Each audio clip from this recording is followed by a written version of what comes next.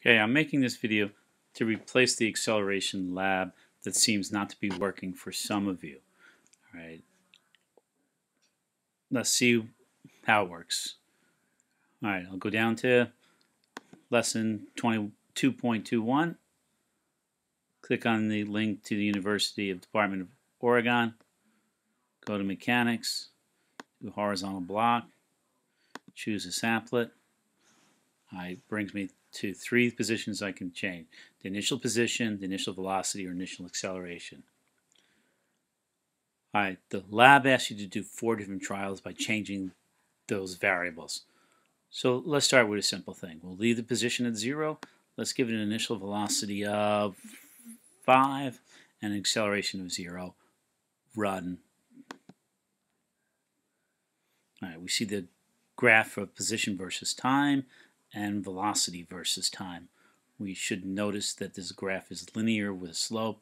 This is linear with a 0 slope. All right. We can examine any point along here, and we should see its velocity is pretty much constant through the whole time. All right, let's change the thing. Let's make it change only one variable. Let's start at 5. Let's run. All right, we see the same pattern. All right, the slope is actually the same. The change in velocity is 0, so we see that. Let's give it an initial position of 0, and this time let's give it an acceleration of 4. Kind of predict what will happen. Obviously, we won't see this line here in the same shape, and this line should change because we're not changing our position at a constant rate. Running.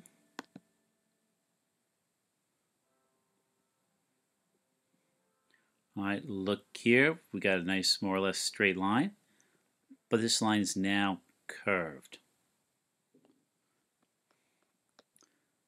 Let me give it an acceleration.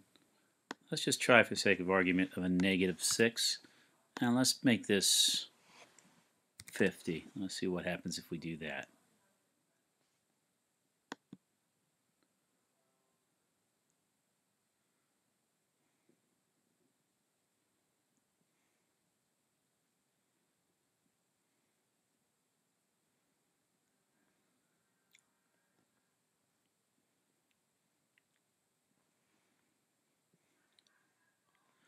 Wow, something strange happened, but not if we look at it realistically.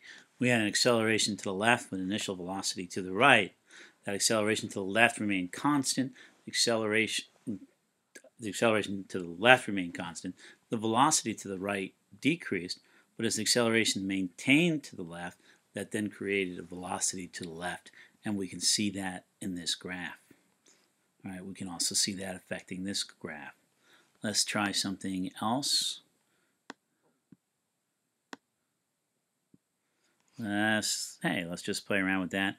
I don't know how well this will graph, but let's make this acceleration +10 and initial velocity negative, indicating to the left. And let's see what happens when we run that.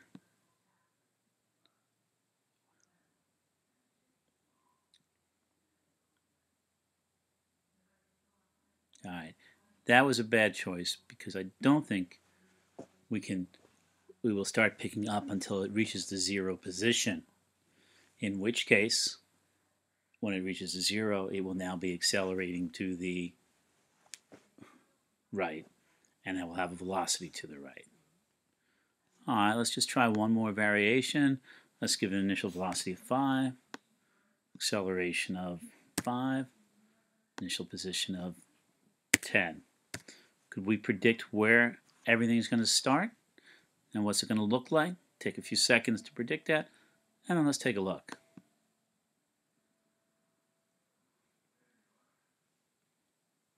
Okay, let's close up this video. We should have enough now to do the lab.